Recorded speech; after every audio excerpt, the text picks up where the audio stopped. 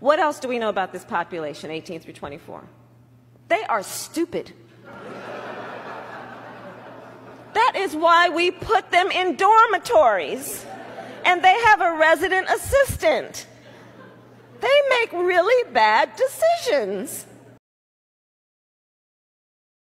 Okay, so Paige, you pro-woman. I got to hear what you got to say, y'all.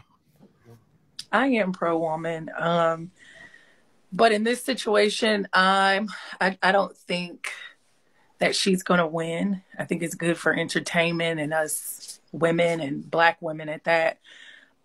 But as far as you men, Black, whatever color, I don't think y'all are going to allow it. I don't think y'all are. And I think y'all are going to band together with your votes and vote against her. That's what I think. Would you vote for her? Let me ask you a question. Would you vote for her? Yeah. Why? I'm going to just be real honest with this. She's a Black woman. Yeah. Because they skin folk, not Kim folk.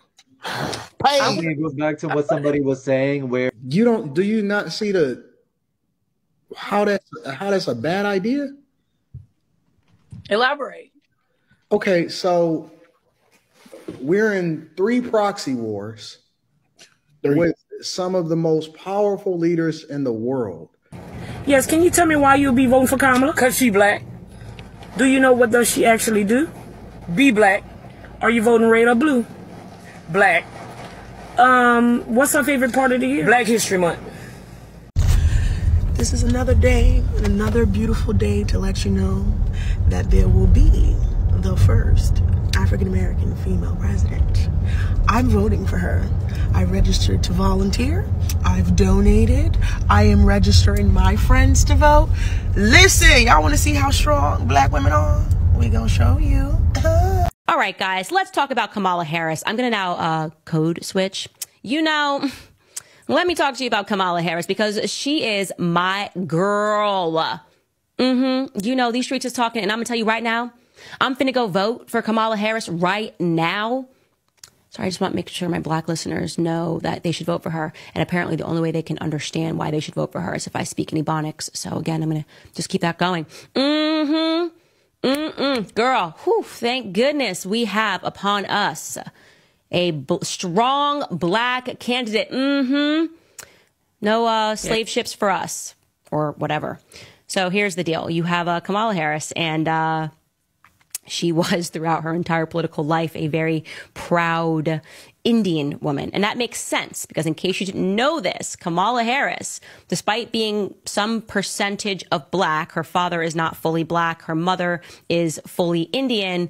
She grew up with just her mother because her parents divorced when she was either 4 or 7, when she was very young. She wouldn't have quite memory of her father. That's why she doesn't speak about her Black father. So it is an absolute absurdity to suggest that Kamala Harris grew up in an environment where she was being impacted by Black culture. I'll show you a couple of pictures of her, by the way, growing up.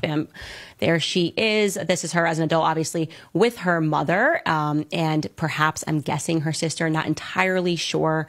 Here is another photo of Kamala Harris with her mother, and her mother looks very Indian to me. Her mother looks like Princess Jasmine. Exactly like Princess Jasmine's hairstyle, right? Here she is. Traditional Indian upbringing that Kamala Harris had. And I want to be clear, Kamala Harris, like I said, loved being an Indian woman because it helped her when she was running for various positions. And when she became a senator, she got to applaud the fact that she was the first Indian American. She was so proud of her heritage as an Indian her entire life. All right. It's been a little minute, y'all. All right. And we got a lot to talk about. All right. A lot going on. Dr. Disrespect has made his return, but apparently now Mr. Beast, somebody on his staff, has got something going on with some minors. Listen, it's a lot to get to, and we're going to get to it all. But before I get started here, all right, let me say this before we get into today's topic.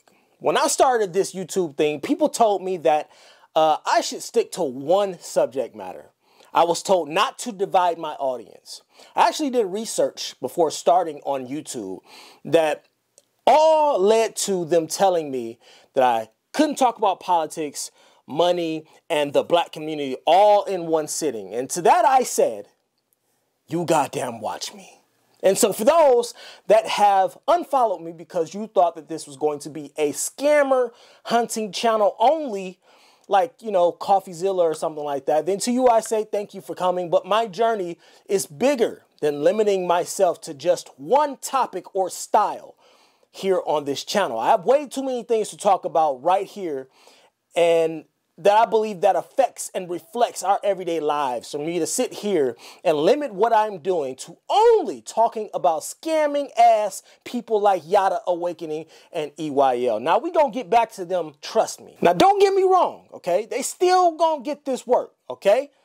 But I got bigger plans for this channel and my YouTube career. So, for those of you who have followed me faithfully, I want to sincerely thank you for blessing me with your time and patience, because you all could be watching any other one of the hundreds to thousands of lying ass, boring content creators here on this platform. But here you are watching a real one like me about how to go in on the Black Democrats. And for that, I say to you that I think my community that is now over 3,000 strong is the foundation of great, great, great things to come. Now, that being said, I'm back and we got a lot to talk about. First things first, let's get into some politics, okay? Starting with you trifling ass and embarrassing ass niggas that, irregardless of your accolades and the accomplished resumes, you still can't do anything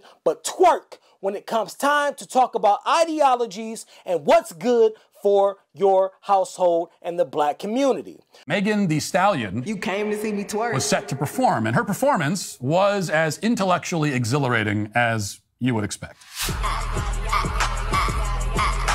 Body crazy, curvy plate. Yeah. Body crazy, curvy plate. Y'all have spent every day since Kamala Harris announced she was replacing Joe Biden in this year's election. Y'all spend every day telling us about how Kamala Harris, okay, or Kamala, whatever, however you pronounce it, how she's overqualified for the presidential position in the White House, and reaching into her background to tell us about what school she went to, who her daddy is, what she graduated with, and what board she's on, and what she used to advocate for, right? Y'all pulled the Carfax report for everything that she's ever done, for her to then take her ass to the scamming ass capital of the world, Atlanta. The same place that clown Yada Awakening operates out of. Same place where the streets and roadways are just as bad as the crime and scamming that goes on. She takes her ass to Atlanta to host a rally where she brings on Meg Thee Stallion, who's mostly known for being a stripper turned rapper, up onto the stage. Not to share powerful words of enlightenment and factual data to support why you should vote for Kamala, but to clap her ashy ass cheeks live on national television. And you have people in the Black community that hate Trump so much that they even advocated for it and made excuses for it. I gotta be living in an alternate universe built on parodies of life, because this shit cannot be real. All them qualifications that y'all told us about, and yet when it came time to rally for her position and in the White House as the leader of the free world, she said, hey, I know what you low, vibrational, incoherent, ignorant niggas want to see. I know what y'all really want to see. Y'all want to see cheeks clapping. Y'all want to see some twerking. This is what she thinks of us. And by proxy, what the Democratic Party thinks of y'all. In their eyes, we just some dumb sacrificial pawns on a chessboard. Easily shuffled around and moved into the line of fire with no ounce of intellectual property in the fight to be exploited. Because at the end of the day, Black woman president good, orange white man president bad. What an entire shit show that we are witnessing right now before our very eyes. I have never seen such a horrible display of leadership candidates on both sides in my 40 years of living. I have no idea who I'm voting for in the presidential election. I got some more homework to do on that. But I can tell you that at my age and my position with the full family to support, I think more about, and I'm more concerned about these days, the local election than I am the presidential ones. Because for years, all of the adults around me told us to just vote Democratic, as if they were the saviors of the poor and middle class people, as if they were going to lift us up out of the ghetto and place us on mountains and pedestals of generational wealth. The truth is, here's the truth. Your parents and adults around you, they failed us. These fools had no idea what they was voting into office. No idea about what was happening right up under their very noses in their own community. Because they was too focused on making sure we scribbled in Democrat on the ballot. And then we sit up here afterwards and wonder why our kids are getting lapped and left in the dust of other cultures like the Japanese, and why immigrants can come over here and get jobs that you can't even get yourself. And you was born and raised here. It's because the schooling system is outdated as hell. They still teaching our kids useless shit in these classes that they're never going to apply in real life circumstances or situations. Because the curriculum ain't been updated to reflect modern society in 70 years.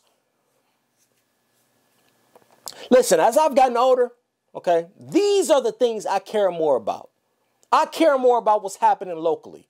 I care more about the things that can affect me directly. As someone who used to not vote at all and say all the time that my vote don't count, I used to say that shit.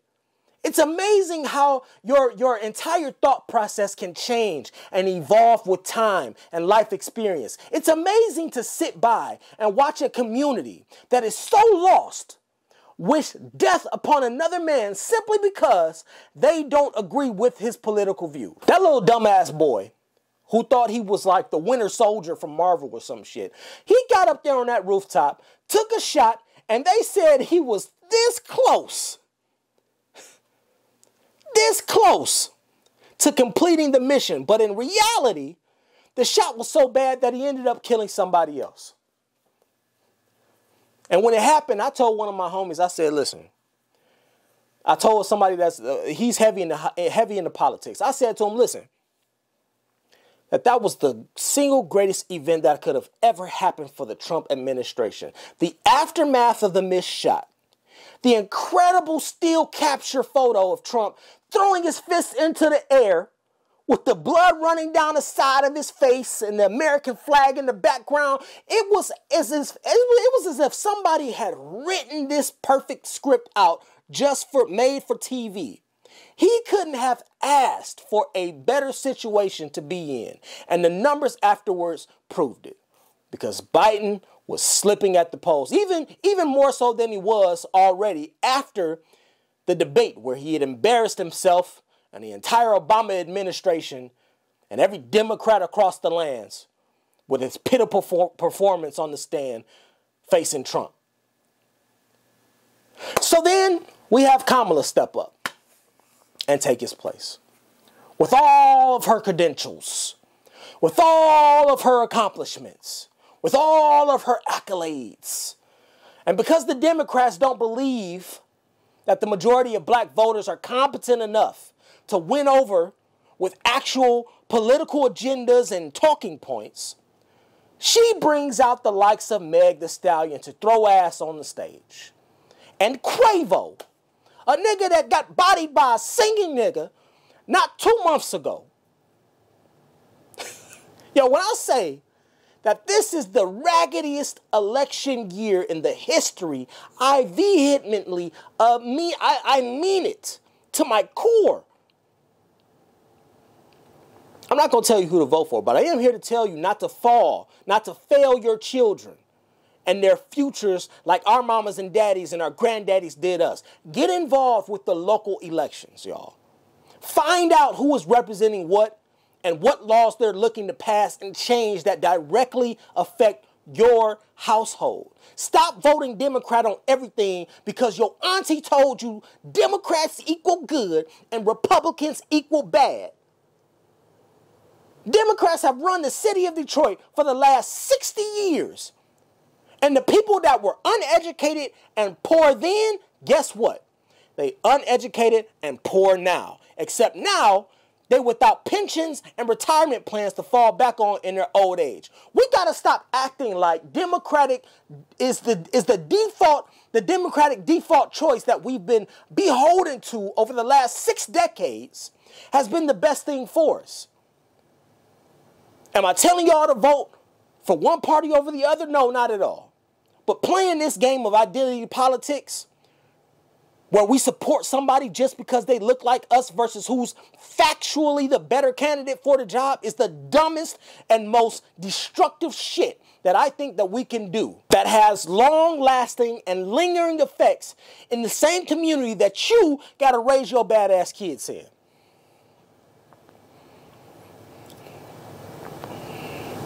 I've listened to y'all do the same thing with black businesses and then wonder why every time you go back to patronize your cousins and show them some love because they black owned, that you also got to in turn deal with bad attitude Keisha working the register and nappy head ass Dre who always too high to get your order right and make sure that your burger ain't got onions and tomatoes on it like you asked them and ketchup in the bag. We got to stop. Do better. Want better. Demand better. Y'all tap dance for that funky ass little $1,200 that Biden gave y'all after telling you you wasn't black if you ain't vote for him. Only to turn around 2 years later with the debt in this country at an all-time high. Inflation and taxes through the goddamn roof. And that $1,200 that y'all went and bought crab boils and weed with has now turned into a national deficit in your community and bank accounts. And here y'all are still falling for the okie doke because the Democrats brought out a stripper on stage.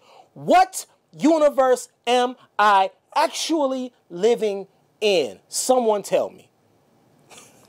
Somebody tell me. Listen, my little rant is done. I'm done, okay? Rant over. Vote for who y'all want to vote for. But don't be upset when the policies and laws that you helped put into place by voting just straight Democratic without understanding anything. Don't be upset when these laws, those same laws, don't put you in the best possible position to flourish. And all because you didn't have a clue what you was really voting for. Don't be upset. Be mad at yourself. I spent years saying that my vote didn't matter. Young and ignorant. I spent years avoiding the local elections. I spent years ignoring who was getting placed and put into office around me. I spent years watching people that had no idea who they were get elected into office and make decisions for me that I decided to avoid and ignore by not casting my vote. Thank God for growth. I spent years voting straight Democratic because my aunties and my family and my parents told me that Democratic was the best way to go. Just vote, just fill in Democratic. Meanwhile, they had no idea that the same people they was putting in office is fucking up the city and running a rampage through it. City still ain't recovered from all the damage that Kwame Kilpatrick did to it during his reign of terror here in the city.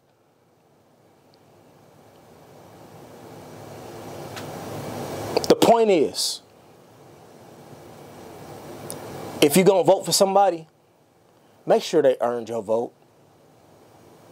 Not through the color of their skin, but the measure of their character and what they've done. I'll see y'all in the next video. Walk around for the ride. Run that by me one more time before we slide. Life is long, death is short, no suicides. Free your mind, pray to God, between you and I. Buckle down for the ride. Run that by me one more time before we slide.